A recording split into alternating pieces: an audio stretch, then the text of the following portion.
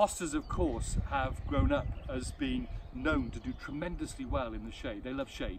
Well, they do, but there are a number, particularly the fragrant hostas, that absolutely adore the sun. They love being in sun, and this is an area down in Mrs. Tucker's garden where it doesn't really receive much shade at all until the winter, by which time, of course, they've gone over.